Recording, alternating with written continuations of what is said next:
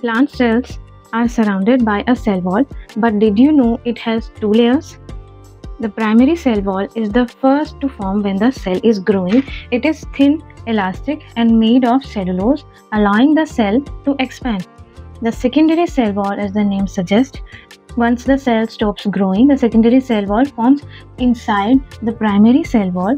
It is thicker, stronger, and contains lignin, cellulose, and hemicellulose. Let's compare both. Primary cell wall is flexible, found in living cells, helps in growth, whereas secondary cell wall is rigid, found in dead cells, which gives support and structure. Parenchyma cells have only the primary cell wall, whereas xylem cells have a strong secondary wall to transport water. Primary cell wall are first to form, soft and stretchable, whereas secondary cell wall are second to form, they are hard and protective. Follow for more 1-minute science videos.